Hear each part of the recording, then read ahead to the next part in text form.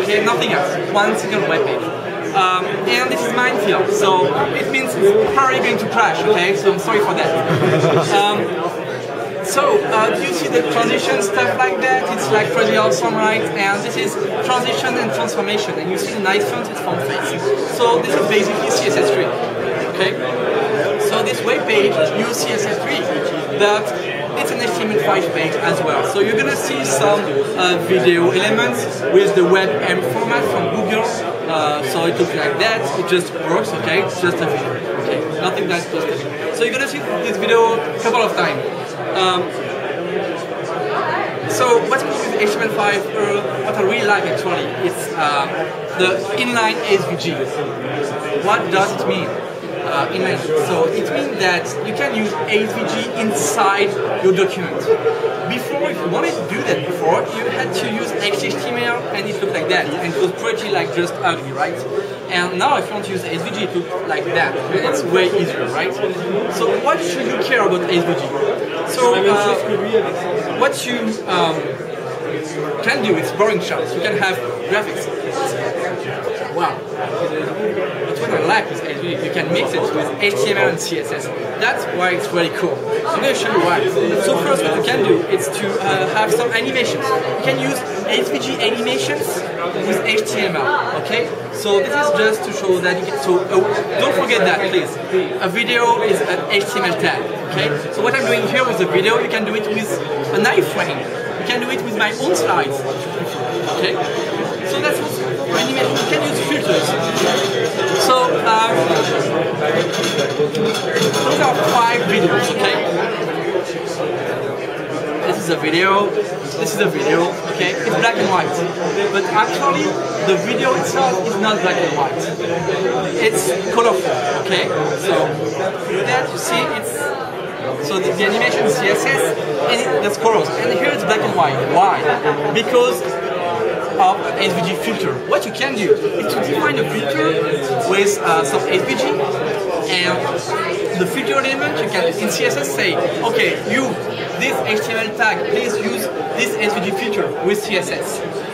And I'm going to show you another filter. If I click here, look at the video around, okay? See the blur? I do it again. Okay.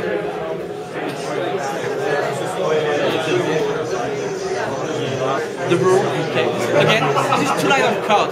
The filter is one line of SVG, just 1 line, and the CSS 1 line of SVG. That's all. Okay. That's what about filters. I want to talk about clip and mask. So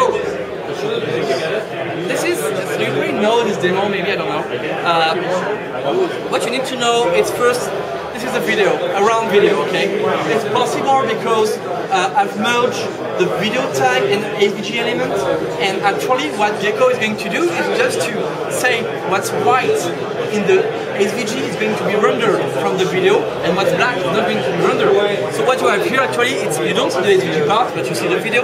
You have a square like that, black here and white inside, so you see the video. Okay, this is the mask.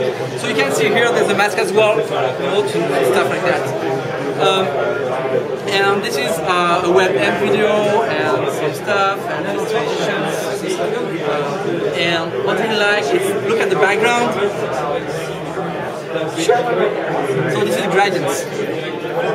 And so that's possible because of this demo. I forgot this one. So this is not what you think. This is a video.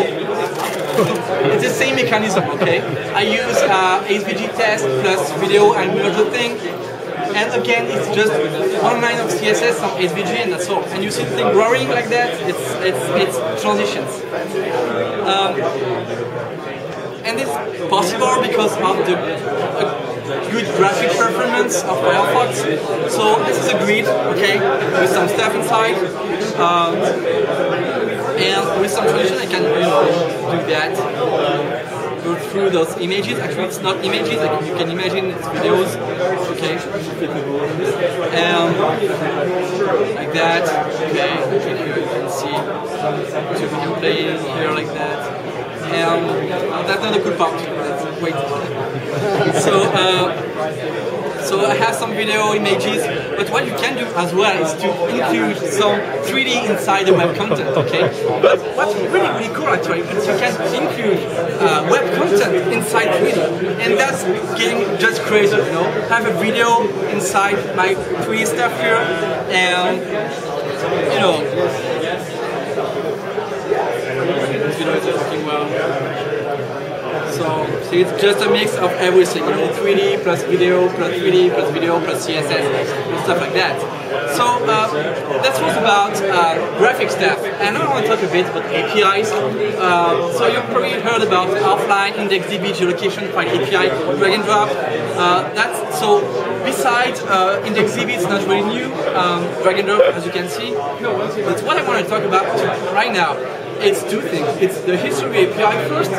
So basically the history API, let's go fast. The history API is just a way to say, to change the behavior of those two buttons. Okay, back forward. Okay, you can do something when the user clicks back and forward. Okay, and what I do here, I can control my slides with back and forward. It's how I browse my slides, okay, with back and forward. And I can jump to the slide I want through the, you know, the thing. Okay? And the other thing I want to talk about is WebSockets.